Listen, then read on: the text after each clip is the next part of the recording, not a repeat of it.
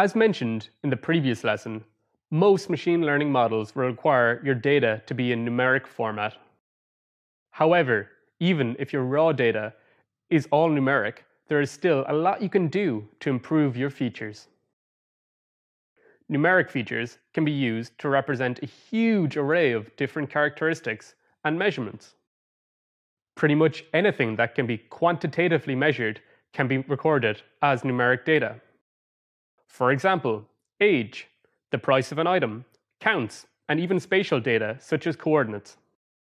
Depending on the use case, numeric features can be treated in several different ways. We will work through a few of the considerations and possible feature engineering steps to keep in mind when dealing with numeric data. One of the first questions you should ask when working with numeric features is whether the magnitude of the feature is its most important trait or just its direction.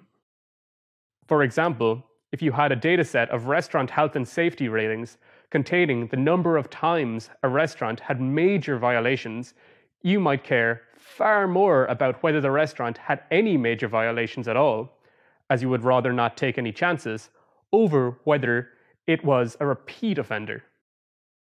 Looking at the toy dataset containing restaurant IDs and the number of times they had major violations, we can see that some restaurants have no major violations, but many have one or more.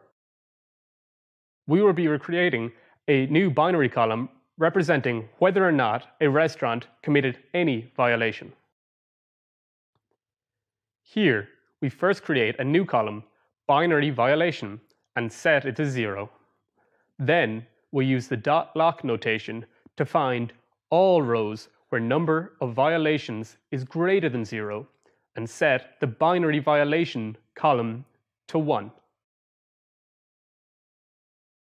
As you can see here, all rows where number of violations is equal to 0 are also zeros in binary violation.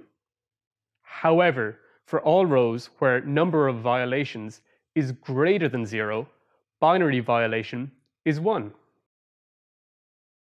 An extension of this is perhaps you wish to group a numeric variable into more than 2 bins.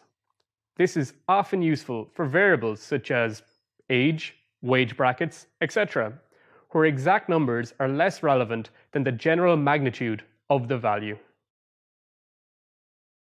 Consider the same dataset of restaurant health and safety ratings containing the number of times a restaurant has had major violations. This time, we will be creating 3 groups. Group 1 for restaurants with no offenses. Group 2 for restaurants with 1 or 2 offenses. And Group 3 for all restaurants with 3 or more offenses. Bins are created using the pandas cut function. You can define the intervals using the bins argument, as shown here, which in this case is a list of 4 values. You can also pass a list of labels, like so. Note, as we want to include 0 in the first bin, we must set the leftmost edge to lower than that, so all values between -infinity and 0 are labeled as 1. All values equal to 1 or 2 are labeled as 2, and all values greater than 2 are labeled as 3. Now you know how to binarize and bin numeric columns. It's time for you to put this into practice.